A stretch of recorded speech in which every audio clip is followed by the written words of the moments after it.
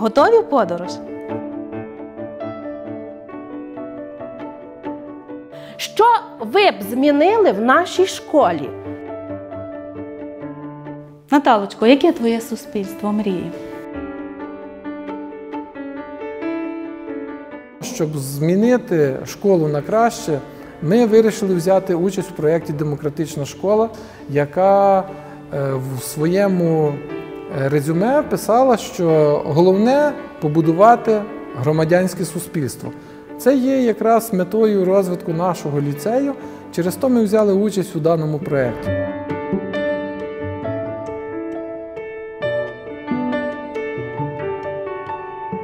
Спочатку трошечки відчувався спротив вчителів впроваджувати такі демократичні зміни.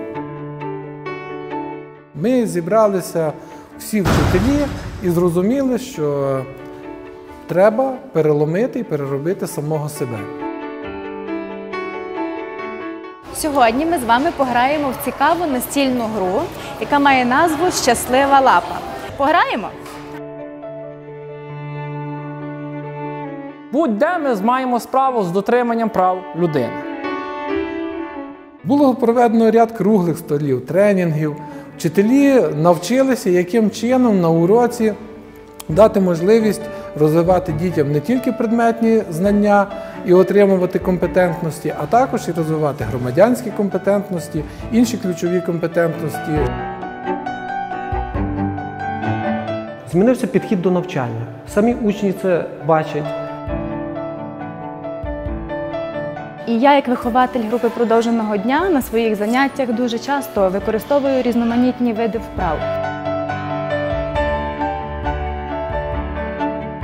Позитиву більше. Як ви вважаєте, чому? Ще одна вправа, яку я сьогодні вам хочу запропонувати, називається «Хто я?». Тепер учні мають можливість відвідувати педагогічні ради, мають можливість впливати на рішення адміністрації, мають можливість проводити свої засідання. Нам потрібні дітей, які будуть відповідати. Дисципліна. Ви розділитесь по постах. Який приблизно бюджет вам потрібен? І вийде дуже гарна фотозона.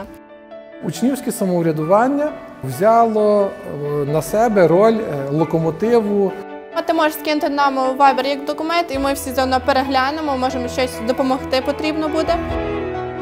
Коли в школі розпочалася робота по демократичній школі, вона проявила себе дуже активно, адже вона і їздила в поїздки з вчителями, з директором. Демократичні зміни от в неї особисто дуже відбулися.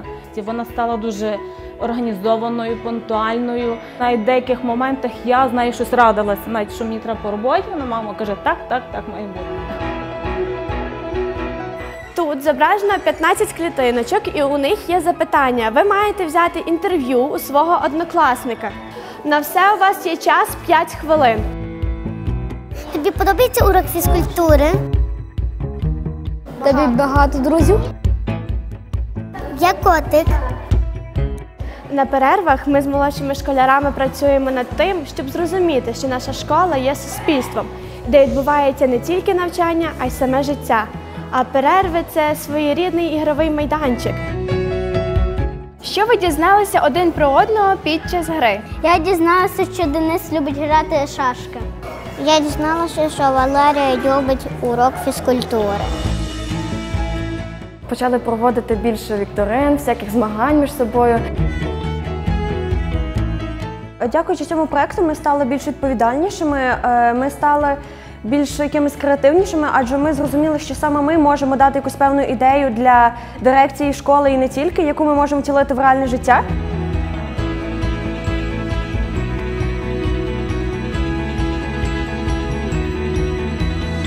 Спільними зусиллями ми можемо змінити світ на краще. Можемо змінити наших дітей, можемо змінити їхнє ставлення до життя, їхнє ставлення до себе, їхнє ставлення до природи, до землі. Ми можемо змінити все, якщо разом будемо йти до спільної мети. І в цьому нам допомагає демократична школа. Воно називається «Павутинка життя». щоб у кожного були батьки і всі відчували тепло своєї родини. Демократичний підхід, за ним майбутнє. Я хочу, щоб у кожної людини був свій захист і вона відчувала себе захищеною. Бережіть природу! Щоб у нашій державі не було булінгу. Коли я підросту, я хочу бути юристом, щоб всі закони виконувалися. Проект «Демократична школа» у нашому ліцеї позитивно відобразився на всіх учасниках освітнього процесу. І на учнях, в першу чергу, і на вчителях, і на батьках. Ми змогли побудувати зовсім іншу, зовсім нову школу. Це круто. Я дуже хочу, щоб всі ваші побажання здійснилися, і вони стосувалися не тільки вашого класу, а цілої України, бо ми того заслуговуємо. Ви сьогодні молодці.